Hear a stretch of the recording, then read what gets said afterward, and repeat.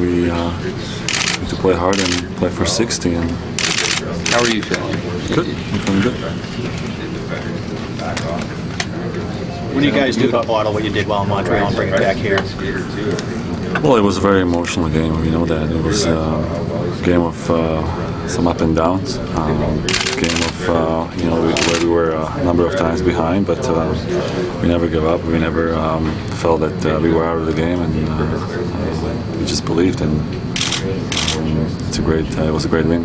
How do you put into words the fact that you lost 2 here and then you won 2 up there? How do you explain that? It's just playoffs, you know. You can't really predict or count on anything. It's just sometimes those things happen. You lose two home games and you win 2 on the road. So that's the way it is.